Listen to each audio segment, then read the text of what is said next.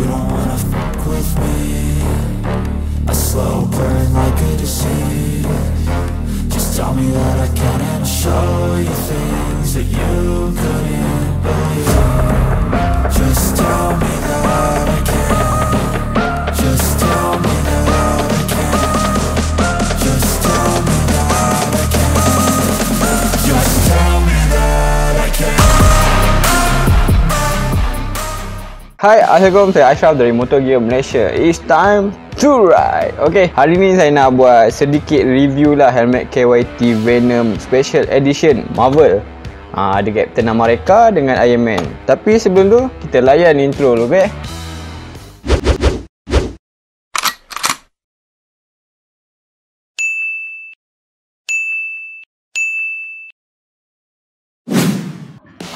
Bertemu kembali dengan saya Ashraf dari Motor Gear Malaysia. Okey, macam korang tengok kat depan saya ni ada satu helmet Iron Man, satu helmet design Captain America. Okey, tipu lah kalau korang tak layan cerita Marvel kan. Kalau mungkin ada orang tak layan, mungkin orang tak tahu lah. Okey, Marvel ni satu komik macam dia buat Adiwira punya ni lah, Adiwira punya cerita lah untuk dekat luar negara punya.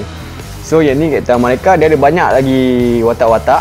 Cuma yang Kyt punya design ni dia collab dengan Captain America dengan Iron Man sajalah. Okey, untuk special edition collab bersama Marvel ni, Kyt menggunakan shell Venom Kyt Venom. Okey, yang mana tahu Kyt Venom ni datang dengan double visor lah. Dia ada spare lah. Padding semua boleh buka. Dia punya safety lock dia menggunakan double D-ring lah. So korang kena ikat sikit. Rasanya dah tahu dah untuk Kyt punya Venom ni spek dia apa. Dia punya spek ni material dia polycarbonate. Tapi dia ada sedikit pembaharuan lah. Untuk Kyt Venom Marvel Edition ni, dia menggunakan sirim. Okey, yang sebelum ni Venom dia hanya dapat ECE 22.05. Tapi untuk model Venom ni untuk model Venom Special Edition Marvel ni, dia dapat sirim. So dah ada sirim kat depan. Nah, ini untuk visor lah. Visornya sirim. Helmet pun ada sirim. So helmet ni memang sirim pun dah bagi lulus. Memang selamat lah. Dia bukan helmet copy ori ataupun helmet yang clone. Dia pun buat design special edition ni, special design ni pun dia bukan buat yang saja-saja lah. Dia bukan buat yang macam dia buat je. Tapi dia ada license lah. Helmet ni real lah. Macam tu. Apa lagi lah. Okay, kita tengoklah dia punya design sikit-sikit. Saya buat pusing sikit lah. Okay, untuk Captain America, okay, sinonim dengan warna biru lah.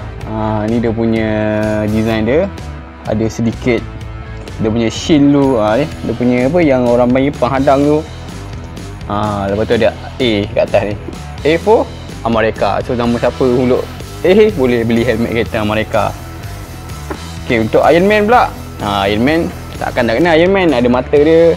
Lepas tu yang macam kat dada dia punya tu kan, dia ada benda yang button kat belakang ni. Nice lah untuk design Marvel Kyt ni. Nice lah, bagi saya dia nice lah. Okay, cakap jujur lah, dekat Motor Gear dia ada dua size, L dengan double XL saja. Okay, untuk harga dia kita jual RM470 sahaja. Okay, helmet ni kalau dah habis dia takkan ada dah production yang seterusnya. Habis lah. So siapa yang nak, terus datang kedai kita Motor Gear Malaysia. Ataupun jauh boleh beli secara online. Beli je dalam Shopee, Lazada, TikTok. Ada RM470 je geng. Okay, jumpa lagi dalam next video. Macam biasa, last sekali, always be careful. Selamat beramal dan berhati-hati.